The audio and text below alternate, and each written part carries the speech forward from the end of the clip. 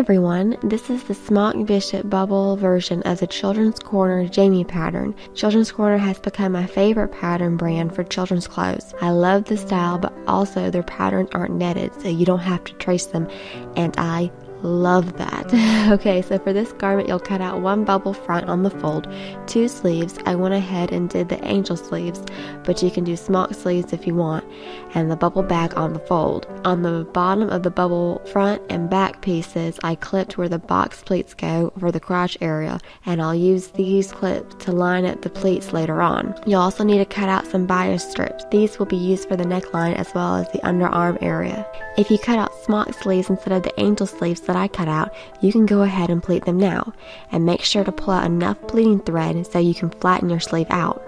Then, regardless of the sleeve type you cut out, you'll need to finish the raw edge, and you can do that by either turning up the edge twice and sewing that in place, or you can attach a strip of bias band and sew that in place, or you can attach some lace to the raw edge as I decided to do. And I have a detailed video that shows how to attach flat lace to flat fabric that I'll link below. So when you're done with your chosen sleeve treatment, you can attach your front and back pieces to your sleeve pieces. And I started with the front piece, and I attached the sleeves using tiny French seams. I also have a video on how to do French seams that I'll link below, and it's important to make sure that the seams are tiny since they're going to be going through a pleater to be smocked. I guess you could pleat by dots, which now I have a video tutorial on that I'll link below, but I'd rather smock a bishop on a pleater. I don't know about you, but you do you. So the finished seams will be about a 1/16 to an 1/8 of an inch wide. They're tiny, and when everything is connected, you'll have the front and back pieces separated by the sleeves.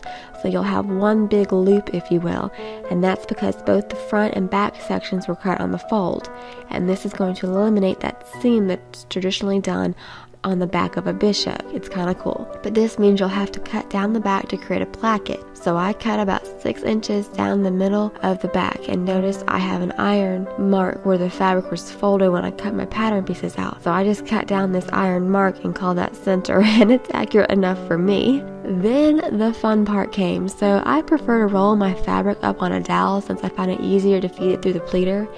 But my golly, Miss Molly, I could not do this for the life of me. I tried several times, and I even got the instructions, which is rare for me. The pattern has a little disclaimer where it explains how to roll it up on a dowel, but basically then it says, note, garment may be pleated without using a dowel if desired, which in my mind was kind of their way of saying, yeah, this may not work out for you, just roll without a dowel. So I gave up and fed it through without a dowel. Honestly, it wasn't as horrible as what I was thinking. I spent about 10 minutes feeding it through, and the results were fine. So I just gave myself a cookie, and I moved on with life. Now onto blocking the bishop. I blocked this in the same manner as most bishops using my blocking board, and I'll link where I bought that below. If you're new to bishops and not ready to invest in a board yet, you could use the provided spacing in that pattern to block the bishop instead. And what I would do is I would transfer the markings onto a scrap piece of fabric and pin that to your ironing board. Then you can pin and block your bishop on top of the scrap piece of fabric without worrying about ripping your tissue paper pattern piece, if all that makes sense. So I start by pinning the back placket areas, then I match the sleeve seams and the center front, and I've found that I like using the second line of the blocking board now that Audrey is a little bit older. And I know the sizing says from 0 to I think 9 months on that first line, but I've discovered that really that second line is better. It just is a little bit more comfy and gives it a little bit more, wiggle room. So I continue to pin and pull the threads taut, adjust, pin and pull the threads taut, and keep repeating that process until I had the bishop laying flat. And I tie the threads off in groups of 2s or 3s. So for the placket, I cut a perpendicular cut to both the left and right. I mentioned earlier that I cut down the middle of that back. So then I cut to the left of that big cut down the middle, and then to the right, and both of these were perpendicular to the main cut. I sort of forgot to videotape this, and I'm really sorry. The left was about 5/8 of an inch, and the right was about 1/4 of an inch. And then I ran a zigzag on both raw edges going down the back. I also zigzagged to the bottom of the placket once I had the right side over the left as it was going to be worn.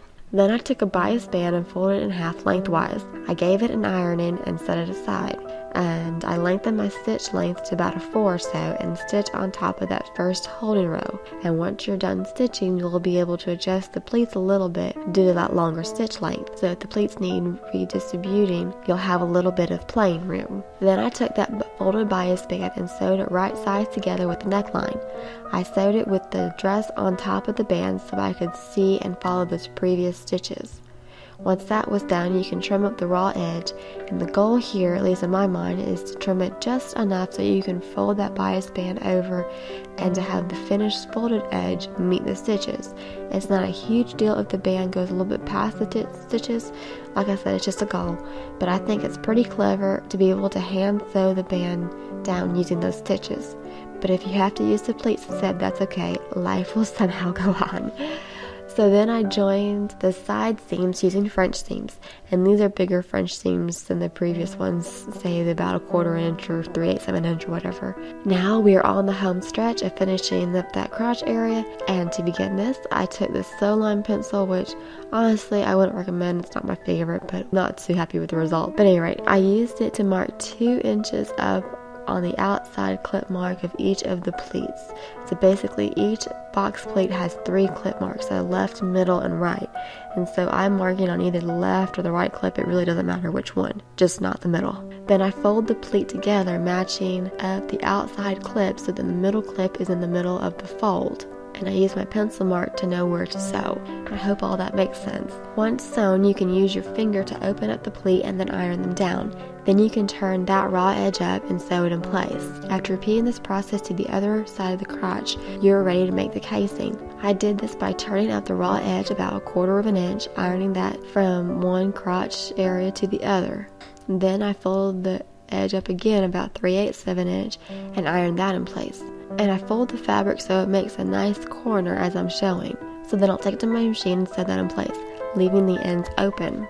Then I cut 2 pieces of elastic, and you can measure the child you're making this bubble for, or you can use the chart given in the pattern to determine how long to cut the elastic. I like to put the elastic on a safety pin and use the safety pin to push it through the casing, and I'm careful to notice that when the end of the elastic gets close to the end of the casing, and I sew this with about a 1/4 of an inch of the elastic sticking out. That way the elastic doesn't get pulled through those stitches after some wear and tear, you know, from those cute wiggly giggly babies. And I continue to push the elastic through to the other end and again sew that in place. Now to finish the dreaded armhole. This is not my favorite thing to do, but come on, pour yourself a glass of wine and let's get through this together. So take a piece of bias strip. The width is 2 inches wide and the length is going to vary depending on the size that you're making. I made the 6-month size and I cut my band to about 5 inches or so. I turn up and iron the ends about a 1/4 of an inch, and then I fold the band in half lengthwise and iron that in place. Then it's time to match up the raw edges of the bias band with the raw edges of the sleeve. Take a sip of wine and sew this in place. And actually this step can be a pain in the butt, but it's not as bad as I'm making it out to be. Just be patient and adjust your fabric as you go. Just go a little bit at a time, maybe a 1/4 of an inch, half an inch, adjust, 1/4 of an inch, half an inch. It's only a few inches long. You will get through it. And there you have it. From there, it's a matter of hand sewing those arm bands as well as neck band in place. And I chose to close the back placket using a hand sewn snap. And then I put snaps in the crotch closure using the snap setter. And if you haven't noticed, snaps are my favorite at this age, and I have a video on how to use the snap setter that I will link below. And once you finish your desired smocking and or embroidery design, then you'll have a finished bishop bubble without a seam down the back.